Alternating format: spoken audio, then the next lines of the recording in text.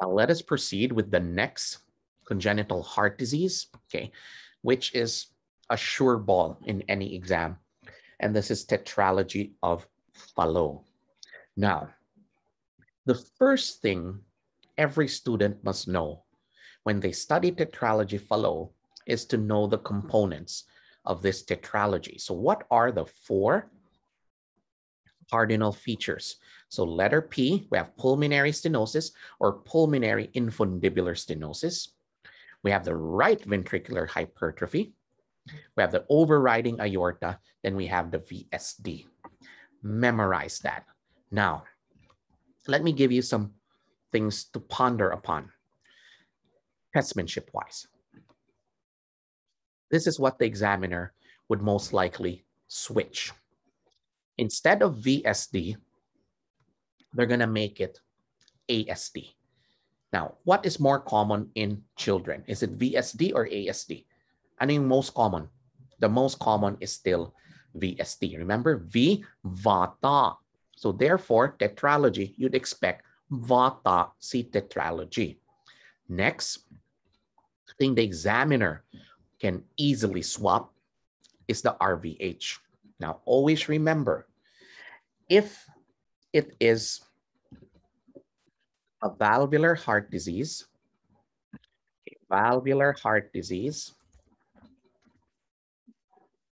congenital heart disease, or COPD, this will lead to right ventricular hypertrophy. What ventricle enlarges in hypertension? Is it the right ventricle? Okay, let's go super duper basic.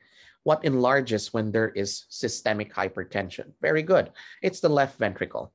Now, what enlarges if there's a long-standing valvular heart disease, if there's a long-standing congenital heart disease, or a long-standing COPD? What will enlarge? It's the right ventricle. Okay, the right ventricular hypertrophy usually results from those conditions. So memorize the four cardinal features of Tetralogy of Fallot. Now, have you heard of Trilogy of Fallot? What is missing in Trilogy of Fallot? Again, what is missing in the Trilogy of Fallot? Okay, very good. What is missing here is the overriding aorta. Okay, so in Trilogy, what is missing is the overriding aorta.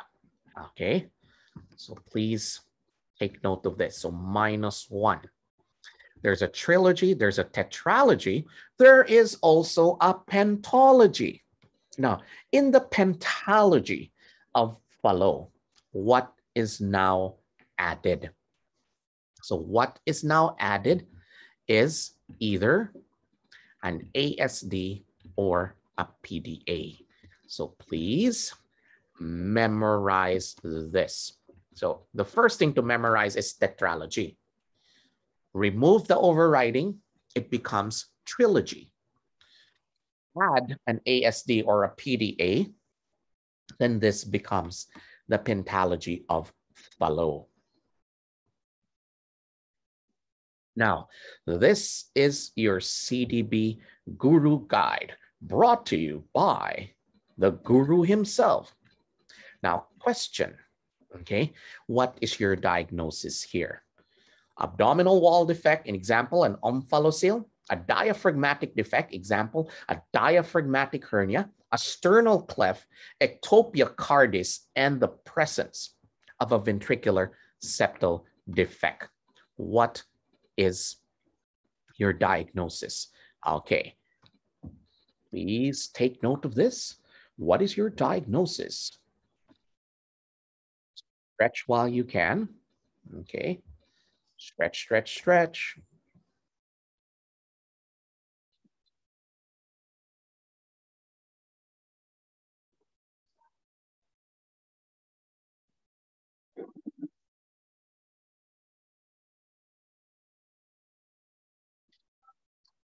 So this is your question. What syndrome presents with an abdominal wall defect, a diaphragmatic defect, a sternal cleft, ectopia cardis, and ventricular septal defect? The answer is Tetralogy of Fallot. You are correct. CDB, you now proceed to the final round. So please take note of this. Now, if you notice, there is now the convergence of several modules we've talked about in the past. There's an omphalocele there. There's a diaphragmatic hernia, okay? And this is new, the ectopia cardis. So the congenital heart defect here is the VSD. So please take note of this.